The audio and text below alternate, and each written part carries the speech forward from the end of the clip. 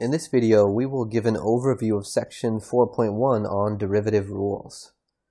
Our goals for this section are, we will first derive some rules for the derivative of f of x equals c, where c is a constant. That means it's just some fixed number, and f of x equals x. And then we will discuss how to apply derivative rules called the power rule,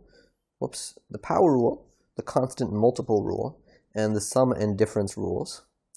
And then finally, we will just do a few examples using all of these derivative rules.